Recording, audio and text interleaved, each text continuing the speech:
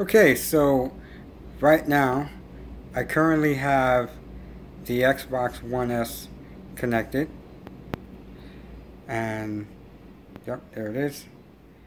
And what I want to do is I want to test the 4K. I want to test a 4K movie on it just to make sure it works. The 4K Blu-ray player.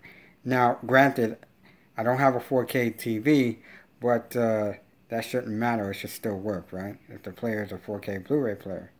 So today I bought my first 4K Blu-ray movie on, which is here.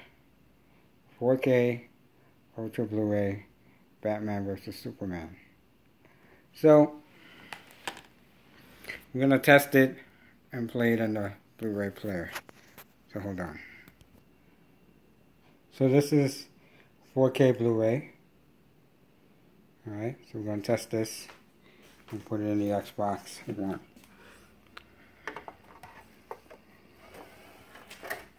Okay.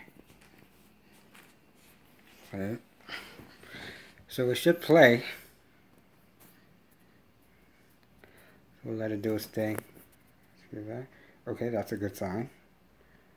That's a good sign.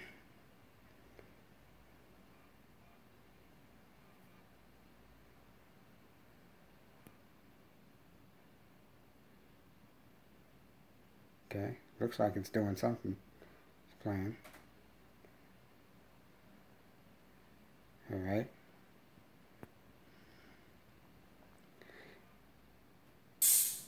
There you go. Nice. Nice. It works. Nice. Well, let's zoom it.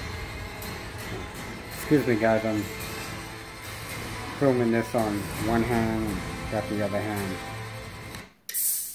doing all this good stuff. Okay, there you go. How he decides which lives count and which ones it works. Nice. 4K Blu-ray on the Xbox One, and it works. That is pretty damn sweet.